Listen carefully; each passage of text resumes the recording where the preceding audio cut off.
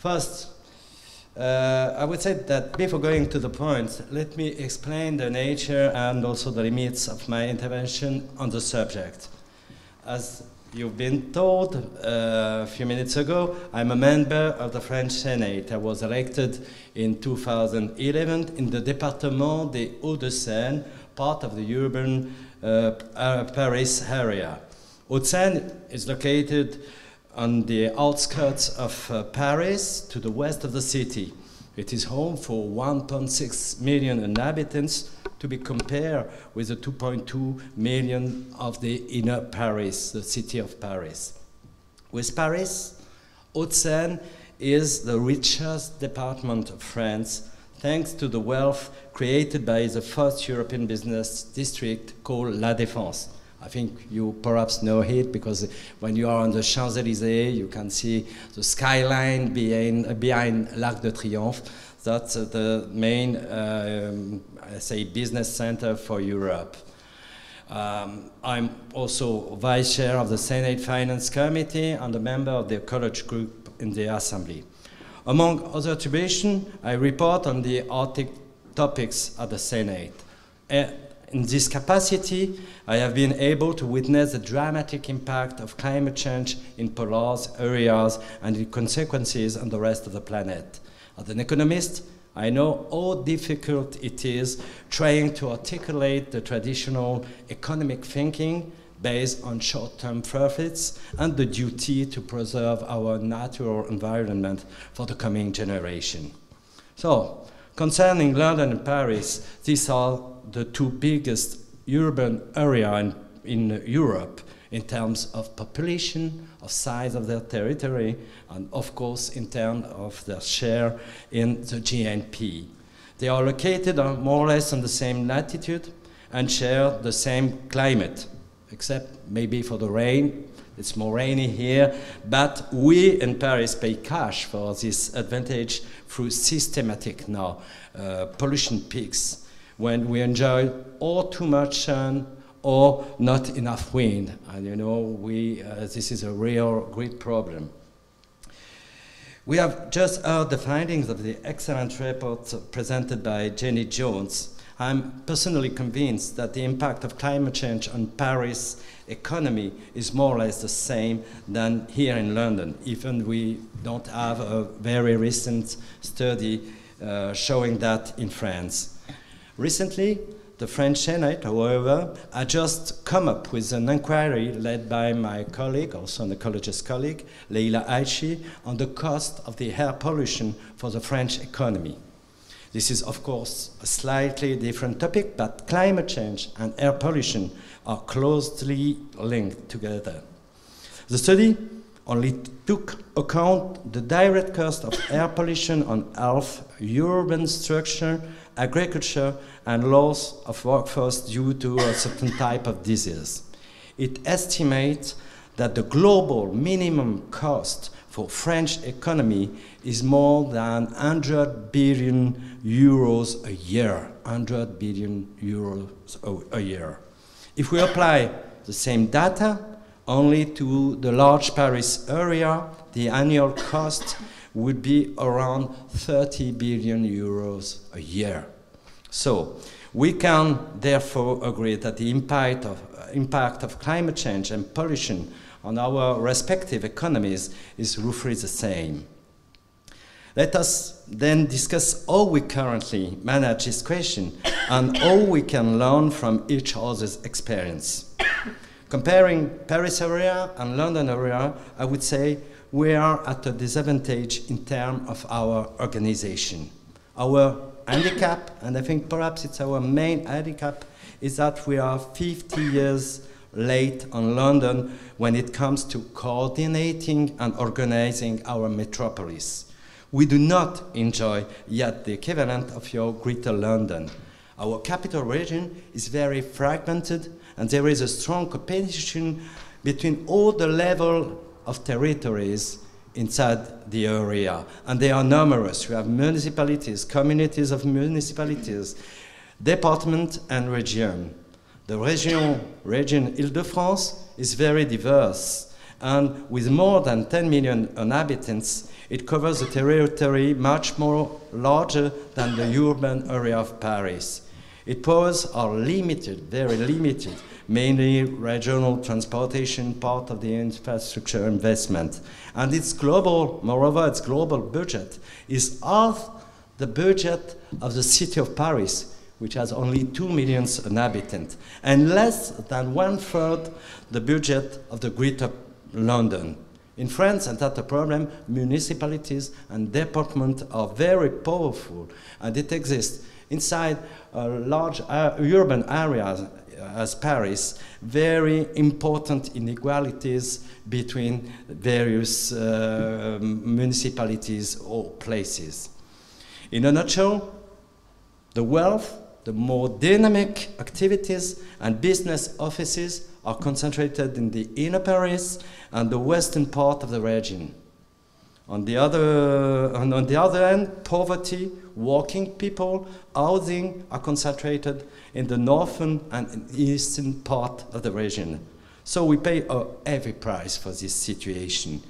In fact, daily commuting between east and west, north and south is incredibly high and generate traffic saturation, loss of time, air pollution, health problem among children and also elderly persons, and also high greenhouse gas emission.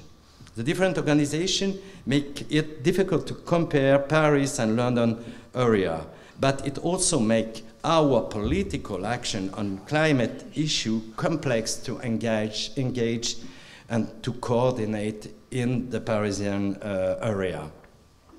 The good news is that after long and difficult debate, we have just passed last July a new law establishing the Greater Paris metropolis.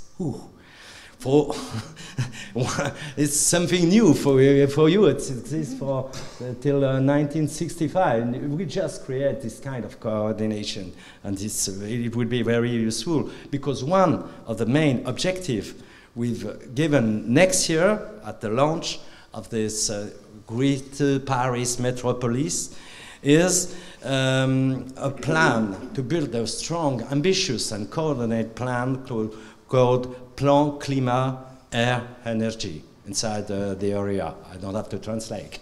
A plan for climate, air, and energy. So you could say that we borrow a page from the London book, albeit 50 years late. So I'm a bit long, but I would give you some example of what we have constructed, because I say we have a disadvantage, but we have some good experience. Perhaps we can exchange and experiment with yet launch. This advantage is perhaps a political advantage, because the Région Île-de-France, since 1998, and also the city of Paris, since 2001, have been led by a left coalition, including the Green Party. I'm part of the Green Party, so I think it's something very positive. This has led to some interesting initiatives regarding environment and climate action. Of course, not all of our political partners are converted to ecology, but ecologists and environmental associations have a higher influence in Paris than at the national level.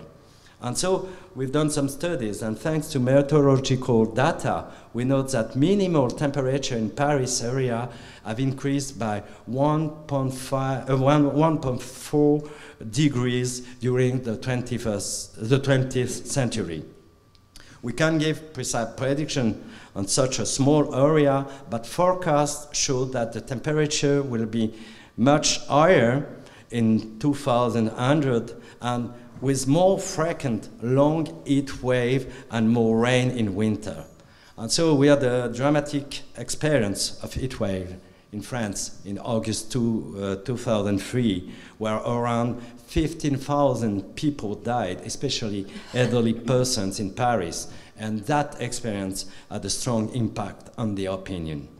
Experts predict that part of the city could be affected by what we call a urban heat island, a very strong difference in temperature inside the city compared with rural area nearby, and this difference could be around 10 degrees, and it could have some very important dramatic effect. So in 2007, the city of Paris decided to launch its Plan Climat Énergie, the first one, with a goal to reduce its GGE, its greenhouse gas emission, by 75% in 2050.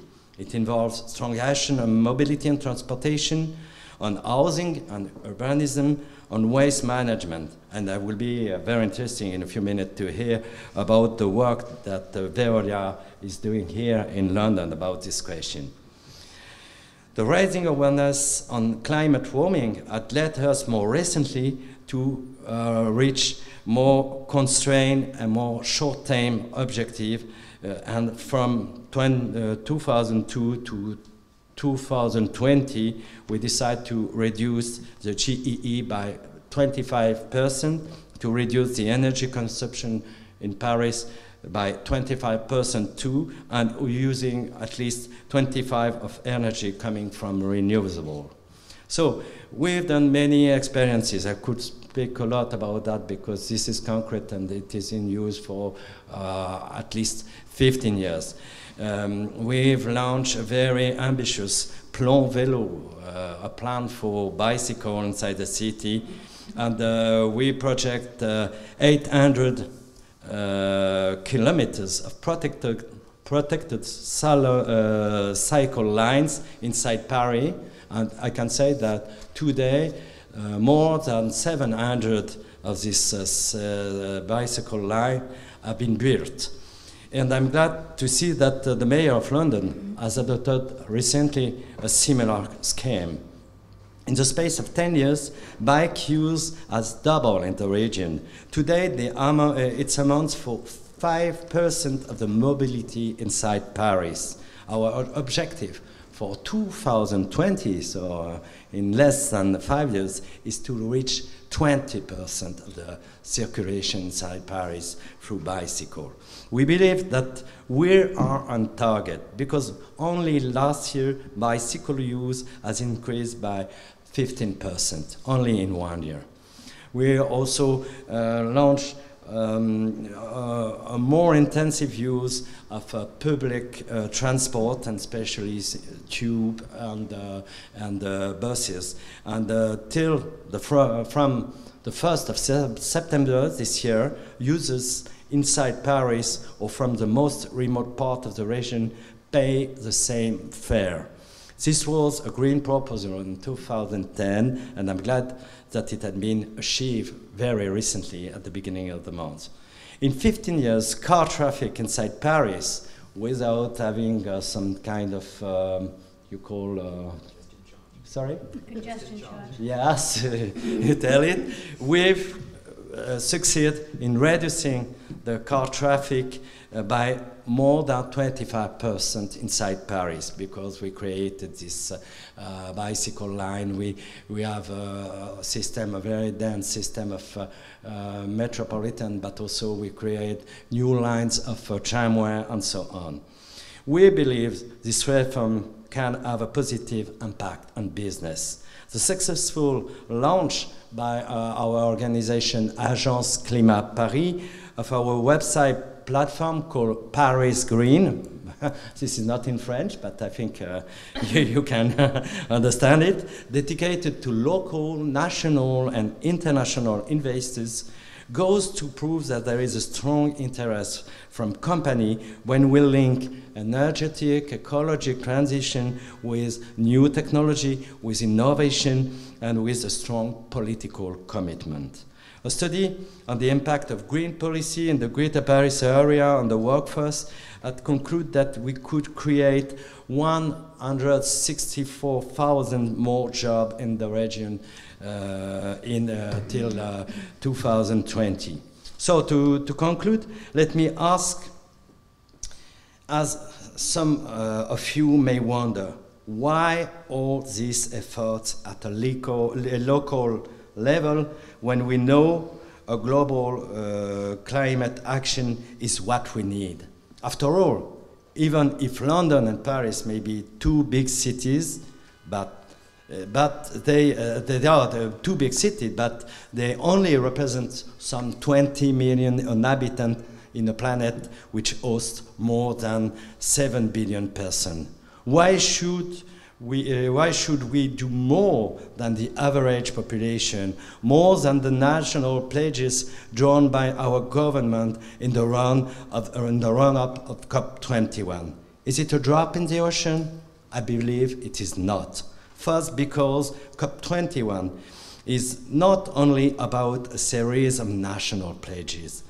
The commitment made by currently today 57 states are not enough to reach the goal of a limitation to 2 degrees, the increase of temperature by the end of the century. This is not the ecologists who say that. This is Laurent Fabius, our French foreign minister, who recently said, okay, we have 57 countries who agree, we have a national pledges, but it's not enough. The analysis done by various NGOs shows that if nothing is done, the increase of temperature before COP21 is on a current trend that will be around 2.9 degrees. 2.9 degrees is unbearable.